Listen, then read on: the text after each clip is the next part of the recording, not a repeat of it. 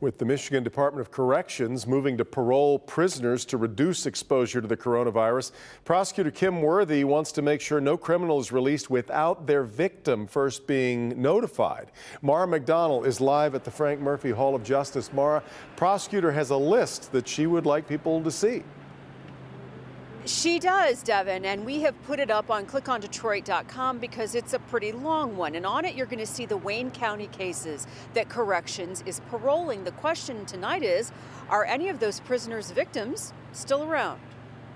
The MDOC is going to release these prisoners, and we need time to find the victims that are connected to the crime. Those being paroled have no victim contact information, which can be for a couple of reasons. It's an old case from the 70s or 80s, or victims didn't register with the prosecutor's office. So it's taking us a while to find some of these victims, so this is an attempt to speed up the process so we can get these prisoners out of MDOC faster. Worthy has given us a list of those being paroled, which we're putting on Click on Detroit. If you recognize any of the prisoners, they want to hear from you. Corrections is moving prisoners out of the system if they qualify for parole to get them out of the way of COVID-19. This was something that we've never done before, but obviously we're facing a pandemic that we've never faced before. Corrections and the parole board have out of about 37,000 prisoners, between 4,000 to 5,000 who meet the requirements for parole. So they're trying to speed up the process.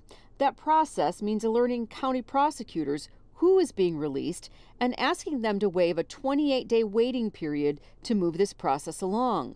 Worthy won't waive it. She says they need the time to find any victims. No case is the board feeling any pressure to parole people or get people out just because of COVID-19. They're making these decisions with public safety top of mind. Back here live, Corrections tells us they are in the process of testing every inmate at all of their facilities. So far, they've done 9. At this point, they say about half the prison population is testing positive for COVID-19. We're live downtown tonight. I'm Mara McDonald. Back to you. Yeah, Mara, on those releases, compare that with how many prisoners get paroled a month compared to where we are now. Well, usually, according to MDOC, they parole less than 700, between 600 and 700 a month. That's in a typical month. Now those numbers are up above 700 and sometimes closing in on 800. Yeah. Back to you. All right, Mara.